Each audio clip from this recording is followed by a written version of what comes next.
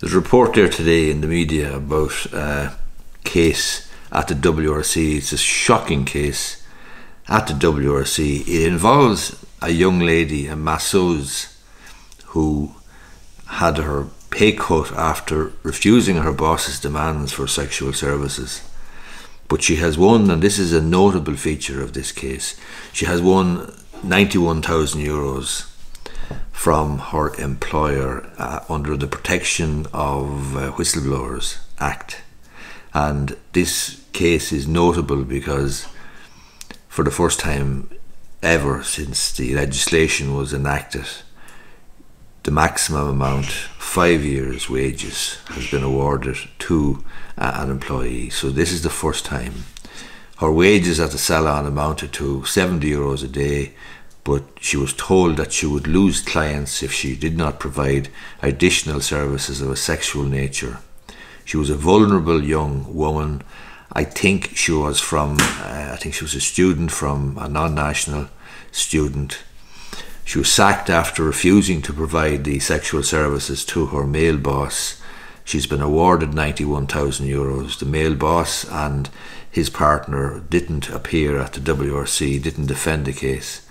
But this is the first case where a tribunal, or where the WRC has ordered a whistleblower receive 5 years' pay in compensation for penalisation.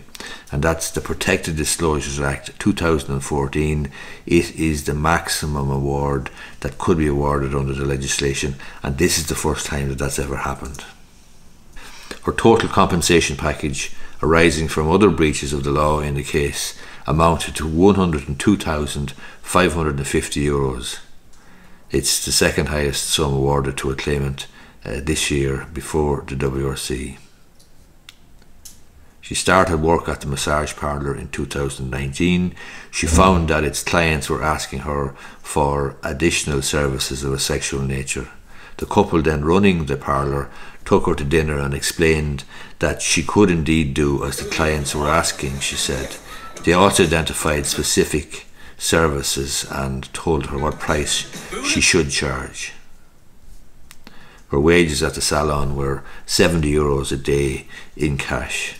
The managers, an Irishman and a non-Irish woman, told her she could say no, but they could assure her that she wouldn't get more clients if she refused, the worker told the WRC. After the conversation, she began to provide limited sexual services, but came under pressure to go further, despite telling her bosses she didn't want to do it. In fact, they pressured her to expand her range of services. The male manager also routinely made her give him free massages and would push the boundaries, pressuring her to touch him intimately or provide him with sexual services, the worker said. The worker said that she refused his demands, but in response, the woman manager became rude, dismissive and derogatory towards her and rostered her for less work. Eventually, her bosses refused to pay her unless she saw at least 4 clients a day, leaving her unpaid on multiple occasions. She returned from a fortnight's holiday in early 2022 to discover that she was off the roster. She was told by her bosses that there was no more work for her and she could find another job. Her former employers, made no appearance at the WRC when the hearing came on in July. So the barrister representing the worker, the complainant, pointed out that sex work was no longer an offence since the passage of the Criminal Law Sexual Offences Act 2017, but that it was still a crime to run a brothel or to compel or coerce a person into providing sexual services and to profit as a result. So the concern, according to the adjudicator, as to the wrongdoing does not require proof that wrongdoing was actually committed.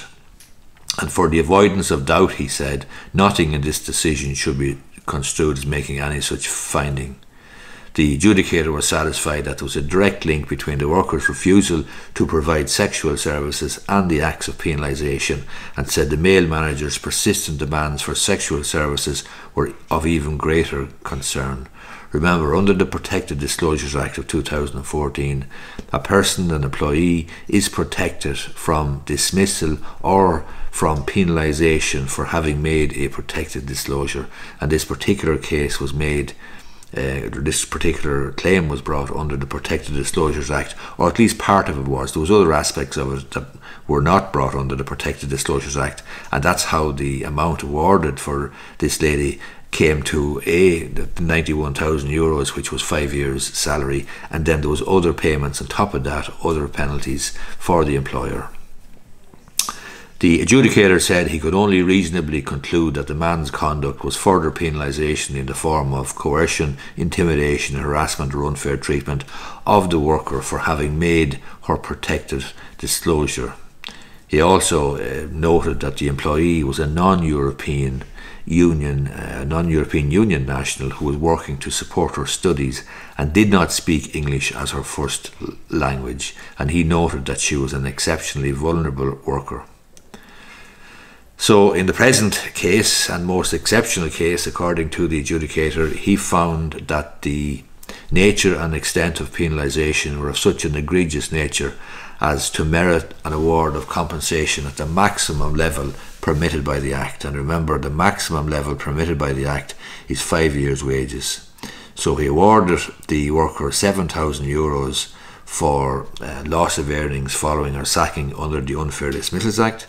He ordered the massage parlour to pay her €91,000 as a tax-free compensation lump sum equivalent to 5 years' gross wages for the worker.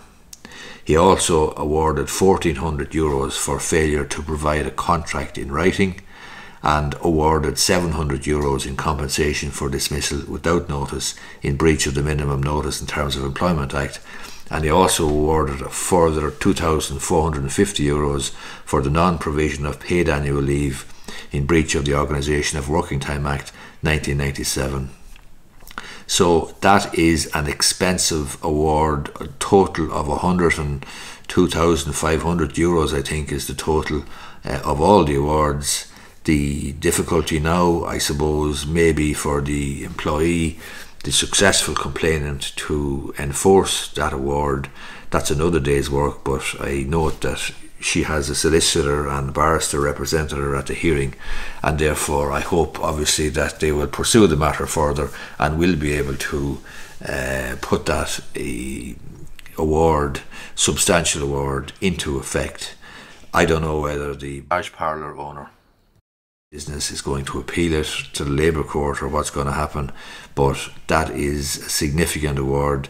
But the notable feature of this is the salacious sort of nature of the complaint and the activity that the vulnerable employee was being invited to or encouraged or coerced to engage in, and B, the fact that this case is the first time that the maximum amount under the Protected Disclosures Act 2014 it's the first time that the award, maximum award of 5 years wages for a complainant has been awarded. Hope you find this video useful, and you might give it the thumbs up down below, and subscribe to my channel if you're watching on YouTube. If you are listening to my podcast on iTunes or on Spotify or wherever you might listen to podcasts, I'd appreciate if you left a review. Thanks a lot.